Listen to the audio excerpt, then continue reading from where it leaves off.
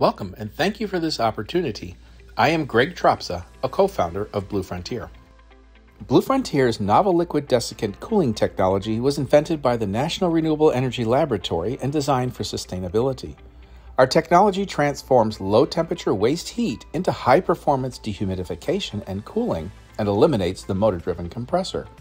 We are 3 times more efficient than conventional equipment, setting the high watermark for energy efficiency and greenhouse gas savings.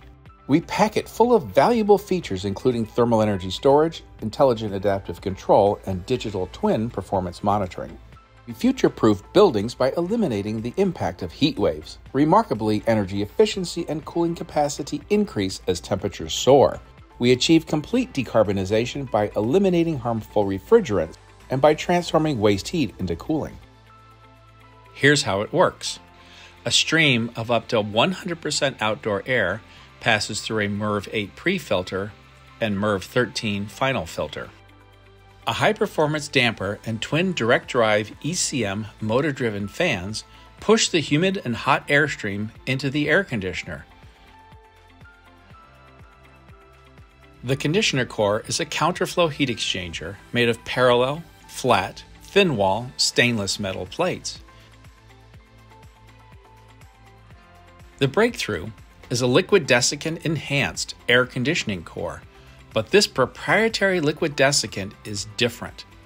It is non-corrosive, non-toxic, and non-volatile, so you don't have to worry about corrosion or safety hazards.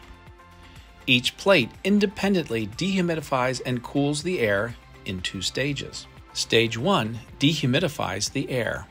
As the humid and hot air enters the conditioner core, it encounters a thin film of liquid desiccant entrained in a wick that is adhered to the flat metal plate. The liquid desiccant is absorbed into the wick, which evenly distributes it across the plate. The low flow of liquid desiccant is gravity-fed, absorbing water as it moves from top to bottom. How does this dehumidify air?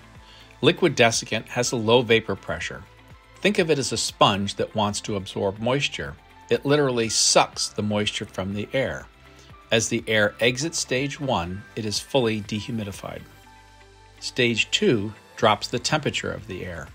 In this section, the flat metal plate is cold, absorbing heat and cooling the air to the desired temperature.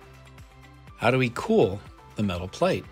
A fraction of the dried and cooled air is drawn around the corner, counterflow, across the backside of the same plate.